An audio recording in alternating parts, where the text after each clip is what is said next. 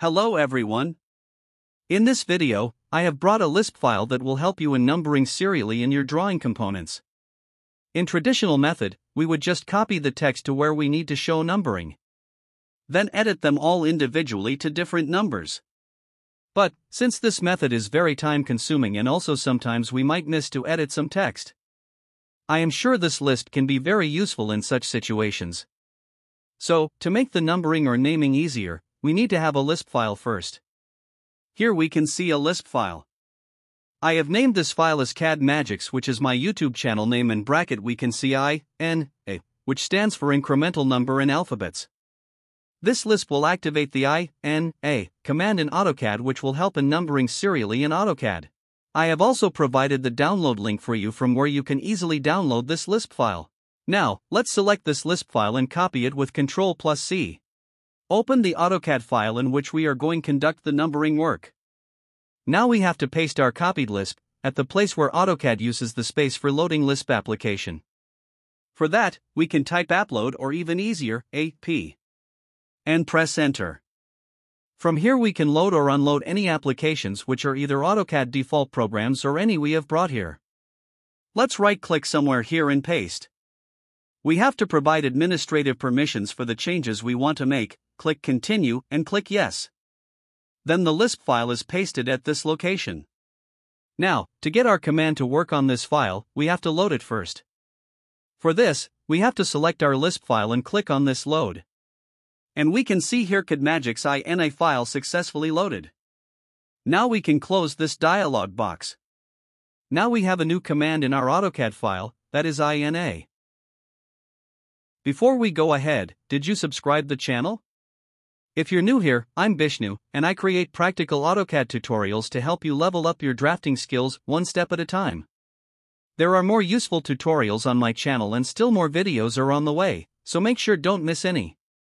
And also I like to request you to share this video to others and support this channel. Now, let's dive in and make AutoCAD a little easier for you to master. Here we can see I have created some columns. And we are going to show the count numbering. So let's first place the count numbering to each columns. Let's type INA and press enter. Here at the command bar, we can see we have three options. The first option is for numbering. Type N and press enter. Provide the height of text as required. Let's say 2 and press enter. Now enter the starting number. That is first number of counting. Let's type 1 and press enter. But we can also start from others numbers like 2, 3, 11, etc. Then enter the increment number. That is the difference to the next successive number. If we start from 1 and enter increment number 1, we will get the numbers 1, 2, 3 respectively. Or if we start from 0 and enter increment number 5, we will get numbers 0, 5, 10 respectively. Let's type 1 and press enter. Here, since we choose starting number 1 and increment number 1, let's go on clicking at every columns. We can see incremental numbers starting from 1 is being placed at the location where we clicked. Again, let's type INA and press enter. This time let's choose second option. Type A for alphabets and press enter. Let's type 2 for height of text and press enter. Now let's go on clicking over these columns. We can see A, B, C, D respectively. Isn't it nice? Just type INA, type N or A for option. Enter text height, enter starting number, enter incremental number and go on clicking. Now, for third option, let's type INA and press enter. Type S for slash option and press enter. Let's type 2 for height of text and press enter. Here again we have two options.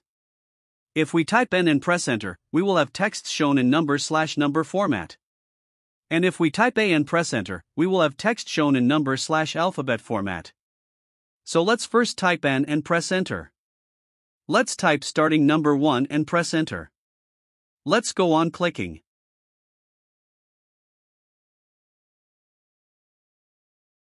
Again, let's type INA and press enter. Type S for slash option and press enter. Type 2 for text height and press enter. Now let's type A for alphabet and press enter. Let's type 1 for starting number and press enter. Then let's go on clicking.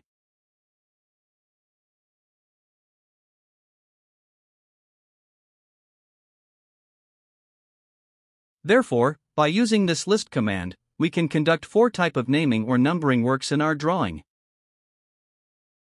And that's a wrap. You can simply click on the link shared below to download the Lisp file. And I still have hundreds of useful Lisp files at my backup. Since my channel is very new, do not hesitate to support by sharing. Do not forget to like, comment, and subscribe for more tips and tricks. If you found this tutorial helpful, and if you have any questions or need more clarification, drop them in the comments below. I'd love to help. Thanks for watching, and happy drafting!